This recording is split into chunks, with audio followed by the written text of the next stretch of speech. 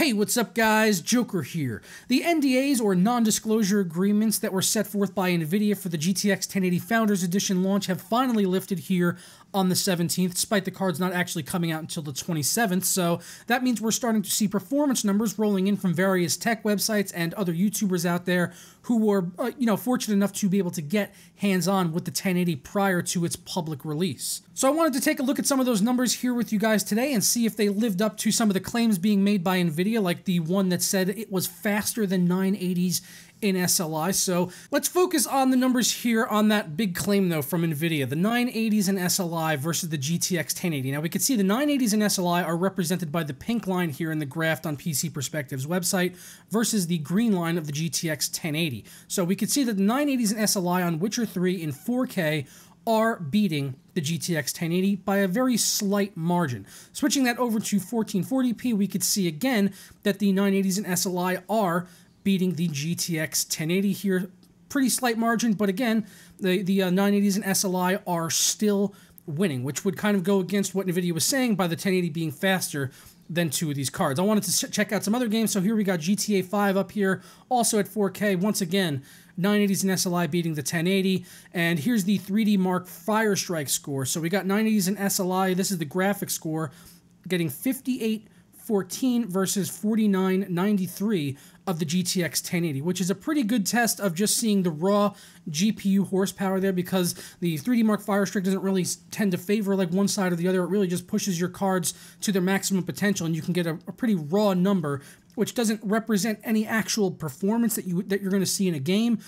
But it's a good way to just see the actual core performance of the graphics card and what it can do when it's completely unhinged in a benchmark like this, a controlled environment. And we see the 980s and SLI, once again, are winning. So I wanted to go over to Guru 3D, and I don't want to just check one website. So I went over to Guru 3D's website, where they did test The Witcher 3 in 980s SLI versus the 1080. And here at 1080p, 1440p, and 4K, you can see the GTX 1080 actually beating the 980s in SLI, which goes completely against the numbers of PC Perspective, which really had me, thinking there. I was like, okay, well, why is that? So I went further into the rest of their numbers, and I found out that The Witcher 3 is actually the only game that Guru 3D decided to include the 980 SLI numbers on, and I don't know why they did that. I can only speculate as to why, and my speculation is that they wanted to cherry pick a benchmark to show the 1080 winning, whereas the other games it probably wasn't winning. Even though on PC Perspectives, the 1080s were still losing, but it was a pretty narrow margin, and I would contribute that to the fact that SLI doesn't really scale amazing in Witcher 3. I mean, the cards will get utilized, but you really won't get a massive boost in performance on that particular title. So seeing something right here like Rise of the Tomb Raider, where they can see the 1080 here, let's look at 4K, getting 46 average FPS versus a Titan X and a 980 Ti, which are getting 38 and 37 average FPS respectively, which is a really, really good boost in performance on the single GPU side of things. That's about a 20% difference there, which is a really, I think that's a great improvement. So I'm not trying to, piss on the 1080's parade here. I think that the percentages gained here on the single GPU are massive, and definitely bigger than what we saw going from something like the 780 Ti to the GTX 980.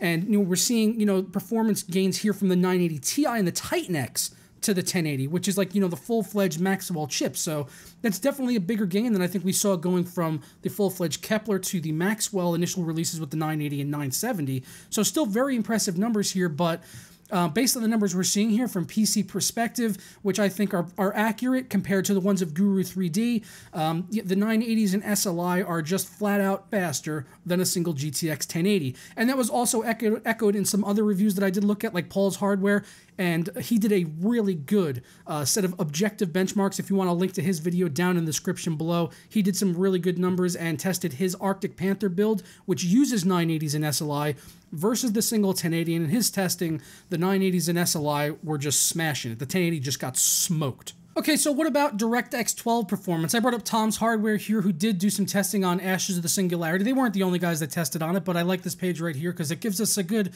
analysis of not only Ashes of the Singularity on Directx 12, but we can also see some numbers here from Battlefield 4, which is a Directx 11 title. So I wanted to show you guys here, if you look at Ashes of the Singularity here at 2560 by 1440 on the Extreme preset, we see the 1080 getting an average of 66.1 FPS versus the 60.3 of Fury X. So that's a pretty close margin there on a DX12 title, you know, and given that it is actually a much larger gap on something like DX11, which shows me that NVIDIA is not getting as big a performance gain going to DX12 as something like even the Fury X, which is, you know, maybe possibly on its way out when we do eventually see Polaris GPUs coming out, unless they do stick with the Fury X for a little bit longer, which is something we've talked about previously on the channel. But still, I think that this shows that, you know, NVIDIA, while they have made some gains here, you know, on their async compute performance, here we can see the Titan X is getting 49, you know, to 66.1. So they did get a huge leap there, but nowhere near as big as the gap compared to the Fury X that we see versus on like DX11 titles like here on Battlefield 4, which is a game that scales very well. So I have no doubt that it was fully utilizing the Fury X and 1080 graphics card. And we see the 1080 there just really just handing it its ass. Like, what is that, like 38 FPS average increase there, going from the Fury X to the 1080? That's huge versus on DX12 where the difference is only 6 FPS. And I really do think going forward that DX12 is going to be one of the biggest battlegrounds that we're going to need to see these games tested on. It's one thing to see, you know, NVIDIA, you know, just trouncing AMD and DX11 titles on against the Fury X for a card that's been out for a little bit longer. But, you know, how are they going to really be able to handle async compute, which AMD has been known to do a lot better than NVIDIA. And, you know, async compute is really one of the big things I was waiting for here on the Pascal launch to see if they were going to be able to improve on that, you know, for us gamers. Last numbers I want to look at here is on Gamers Nexus. They did a really good set of benchmarks here, all on one page, conveniently enough for us. We can see the Division benchmark, 1080 versus 980 Ti, Fury X at 4K, 1440, and 1080p. We got the 1080 here up in the lead with the average FPS here of 51.3 and a minimum of 38.7, and that's at 4K. The Fury X there got an average of 42 FPS, actually beating out the 980 Ti, which got an average of 39.3. So it's nice to see that gain there going between the 1080 and the 980 Ti reference model there. That's about a 20% increase in performance, which is pretty consistent across the board with most of the games we are seeing tested, at least on DX11, about a 20 to 25% increase of performance going from the 980 Ti and the Titan X to the GTX 1080. And that's echoed down here. We could see more Black Ops 3 testing here, average of 68 FPS versus the 51.7 of the 980 Ti. Unfortunately, they don't have Titan X in here.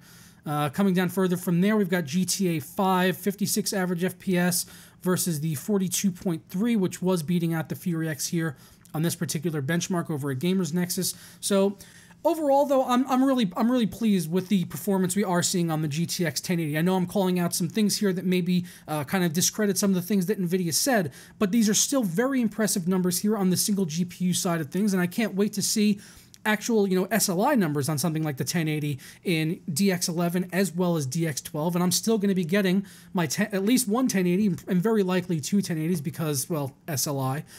So just based on these numbers alone, is it worth upgrading if you are in the enthusiast class, you know, if you're already up on like a 980 or a 980 Ti?